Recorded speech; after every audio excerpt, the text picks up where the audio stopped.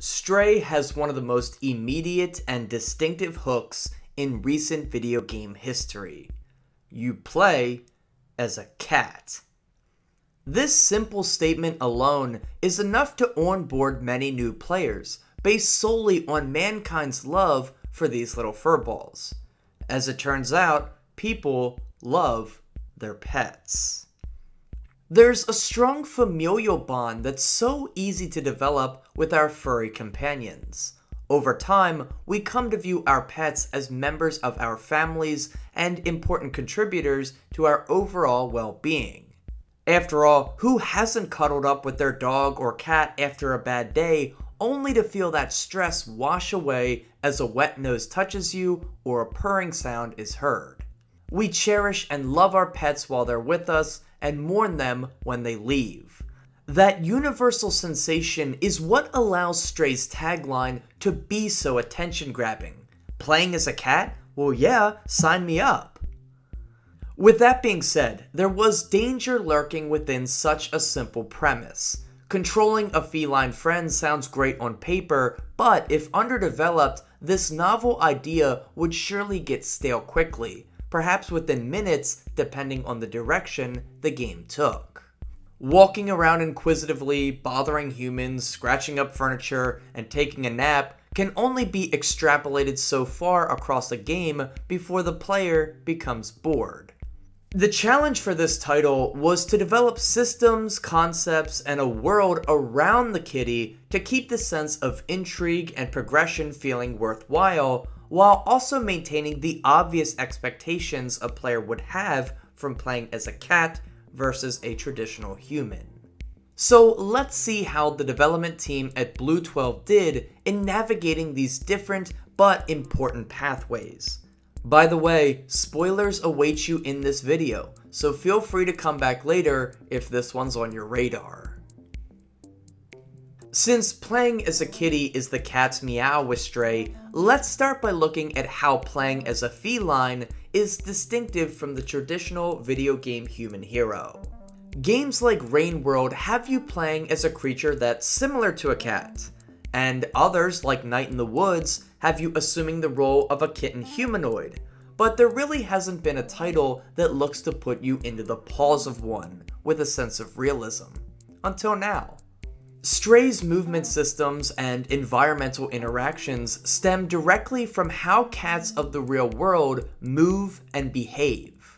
You'll slink along, complete impressive burst jumps to higher elevations, nap, reach places you don't belong, love on humans by brushing up against them, scratch everything in sight, and of course, do those annoying cat things like walking on pianos and laptops.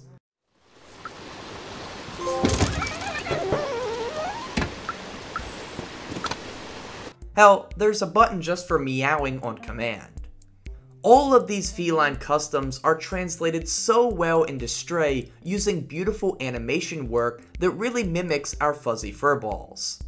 Honestly, it's quite impressive considering this is animation work that's relatively unexplored in the medium. Sure, there are a few instances in which the illusion of realism shows its cracks, but I'd say most of the time, this Stray behaved in accordance with what you'd expect as a cat owner or lover. And that was a critical detail to nail in a game whose pre-release buzz was focused solely on playing as a cat, and I'm happy to say they did it well. The illusion is taken further by the ways you're permitted to interact with the environment. I, of course, already mentioned a bunch of things you can do, many of which are rather inconsequential to the overall adventure, but still critical in creating the feeling that you and the cat are one and the same. In other words, doing things like meowing whenever you feel like it, or scratching rugs, or stopping to take a cat nap isn't going to progress the story being told here, but yet I still found myself taking time to do them just because it felt authentic to the character. These behaviors make the cat feel like such a compelling character because of the parallel imagery it inspires in our minds. The comparisons to reality are clear and help provide foundation and grounding even in a world as alien as the one in Stray. Another factor that contributes to building a realistic cat sim is the strength of the level design. Slinking through the seedy underbellies of the city from ground level offers a perspective we're not used to normally seeing. Interacting at eye level just isn't an option when you're a four-legged animal, unless of course you perch yourself up on a table or chair, clumsily knocking things over in the process at times. Meanwhile, your perspective on the world around you is manipulated by your size, offering up a sensation that you're in a world much bigger than yourself. Of course, this doesn't create a sense of powerlessness because you play as such a dexterous creature capable of scaling just about any obstacle. Climbing tall apartment buildings and navigating series of sewer pipes comes natural and fits right into the fantasy while also making the world feel approachable regardless of your small stature. Still, most of the gameplay I've described so far consists of relatively simple button inputs. While you'll spend the most amount of time exploring and climbing, there's still a fair bit of variety within the gameplay, whether it's chase sequences where you outrun these little alien blobs, or solving relatively easy puzzles. Other times you'll be asked to avoid robot enemies capable of neutralizing any organic life it comes across. There's even a bit of click and point gameplay elements as well, considering there are times where you must find and swap items with NPCs to secure the necessary item for progression. These bits, along with dialogue and collectibles, creates a well-rounded experience that doesn't see any one element overstay its welcome across the game's roughly 4-hour campaign. So it's these four elements, the animation work, the behaviors, the level design, and the gameplay variety that allows for the fantasy of playing as a cat to be as good as it is in Stray. The game takes the cat's intelligence to the extreme as it behaves not only in accordance with survival instinct, but also using rational thought, such as problem solving. This was of course a necessary endeavor, given the player is human, not feline, but it did get me thinking more about the nature of animals. I've always been curious about the differences in human intelligence versus that of animals. The fact that animals don't have a spoken language that we can speak prevents us from asking questions outright, but many studies have shown that certain species are capable of higher levels of thought. Nothing paralleling that of a human, but certainly above the norm. Stray goes forward with the assumption that animals, cats in particular, are capable of figuring things out. And while, again, it's a large leap to construct a story about how a cat saves a ton of lives using human technology and critical thinking skills, it just works because of how often the game provides the player with instances to do just as a cat does. So go ahead, knock over those cans of paint just because you can, you silly little furball. To me, the only misstep in the design and presentation of Stray's protagonist is the fact that you can't customize it. I was really hoping that players would be afforded the opportunity to use a character creator to design their perfect cat. Perhaps the physics and animations would have needed more development time to justify this, but in a perfect world, it would have been a great inclusion. I mean, I just got lucky in the fact that this cat they designed looks fairly similar to my finest feline friend, but I know many others will be disappointed not to incorporate their own fuzzballs into the adventure. Luckily, the modding community seems to be on this, so I'm sure you can find something. Pivoting back to the point I raised at the video's beginning, playing as a cat alone, even if it is super well done, isn't necessarily enough to handle the weight of an entire game. And I think that's something that Blue 12 Studio really understood, as the world they've constructed here is full of mystery, atmosphere, and even a bit of charm. The events of the game kick off with you and some feline companions strolling through a seemingly abandoned structure, perhaps on their way to a meal or just for the fun of it. A cruel twist of fate sees your kitten plummeting into a black gulch, falling directly into a derelict city, devoid of sunlight, illuminated only by the piercing artificial rays of neon signs and the dingy dirty light protruding from street lamps. It's clear something has gone very wrong here. Gross acidic liquid covers the streets. There's abandoned buildings everywhere, and not a single human is nearby. It doesn't take long for a hostile alien species to pursue you until you escape and meet up with a friendly robot who dreams of recovering his memories. From here, you'll meet up with a series of humanoid robots who all display elements of humanity, whether it's in how they socialize, trade goods, play music, or serve different roles within the society. They do so with an undeniable level of charm. It's clear we're dealing with an apocalyptic setting, but the questions begin to arise. What happened to the humans? What are those alien blob creatures? Who created these robots? Why do they behave like humans? What's the backstory of our robotic companion? The answers to these questions come with time. Some are vague, others are direct, but all are satisfying to uncover. The end goal in Stray is to reach the outside, the area where you began the game. It's an objective shared by a few characters, including the cat, the robotic companion B12, and a series of robots named the Outsiders. For the feline friend, the outside represents a chance to reunite with the others, a simple but very human objective. For the others though, the outside represents a calling card. Something draws them to it, like a moth to the flame, the curiosity of the unknown, and the unflappable feeling that the past is tied to it. Okay, another fair warning, this next section is really going to get into spoilers, so if you want to skip ahead, go ahead and do so, but let's move on. Anyway, at one point in your journey, you reach a deep underground hideout where a few robots live in peace. It's here where your B12 remembers that he was once human, that he uploaded himself into a network in hopes of escaping mortality through data. Towards the end, you learn that a plague is what wiped out mankind, but many inventions were left behind in hopes that humanity would carry on.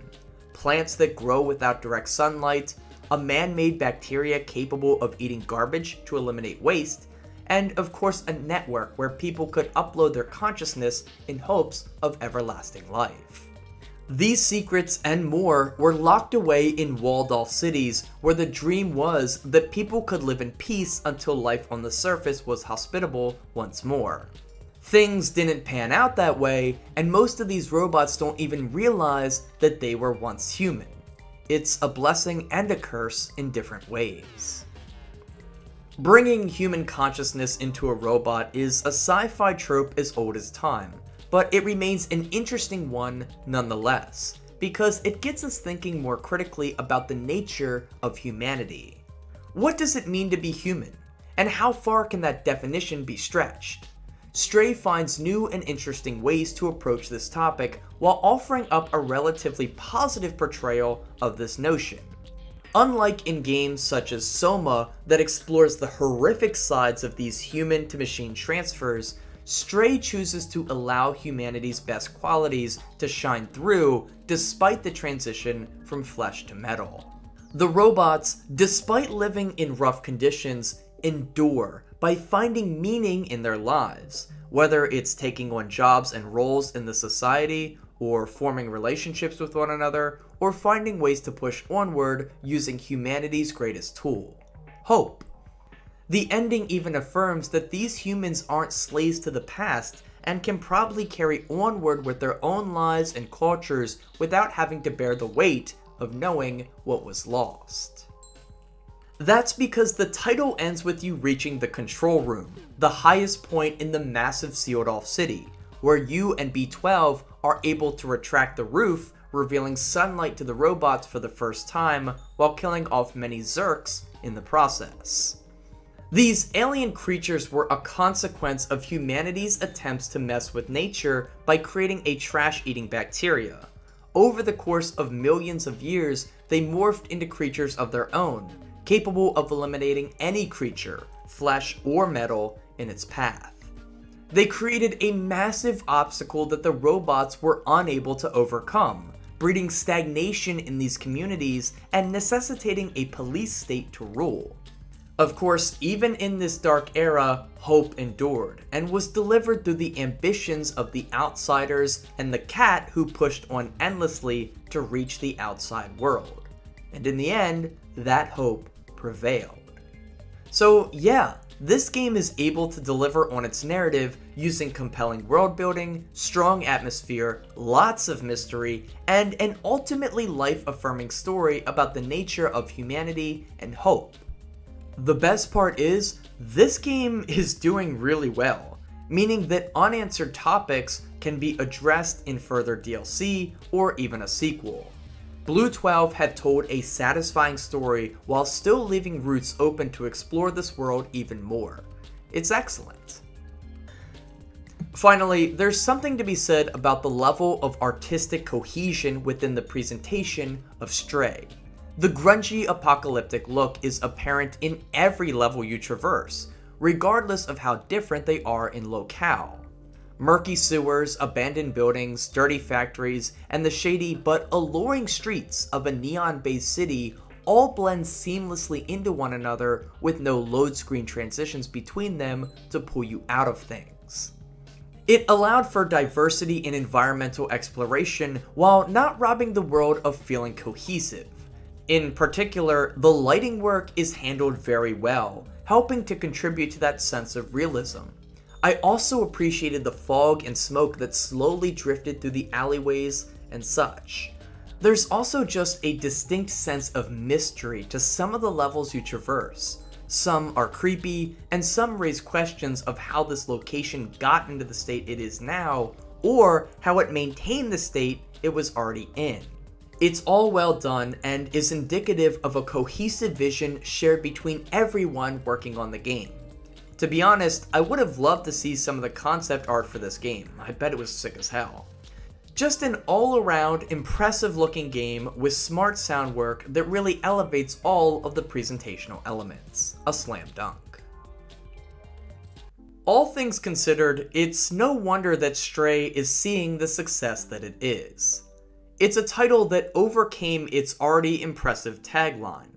By delivering feline gameplay that mirrors the cats of our real world, the game lures in any cat lover with the promise of getting to cause kitten chaos and seeing the world as one of our pets does. However, they ensured that many players wouldn't put the game down after a few minutes of what could have been very gimmicky gameplay, by creating a haunting but hopeful world full of intrigue. Despite not having a single fleshy human, Stray is able to touch on the themes of humanity as well as any other heavy hitter that tackles the subject. They also do so in a way that affirms that enduring sense of hope that keeps us moving forward even in the darkest times. This light-hearted approach to the subject matter, paired up with a mysterious and grossly beautiful world, allows for a game that excels in everything it's trying to do, while also leaving room for future content. Ultimately, the best way to say it is that you'll come for the cat and stay for the story. Okay, and maybe for the cat too. Thanks for watching. Hey everyone, I hope you enjoyed this look at PlayStation's latest exclusive with Stray. As you can tell, I really liked this one, and honestly, I don't think any element of this title missed the mark. My only issue was that I fell through the map once, but that's like literally it. I can't think of any other complaints except maybe the lack of a character creator. Anyway, yeah, go check this game out. I mean, you get to play as a cat after all. If you're new to the channel, consider checking out some of my other videos. I've already reviewed a bunch of titles this year. Many of those videos are longer than this one too. Speaking of which, I just uploaded a 3-month-long project looking at the 8 mainline Halo games that I'm really proud of, so please go watch that.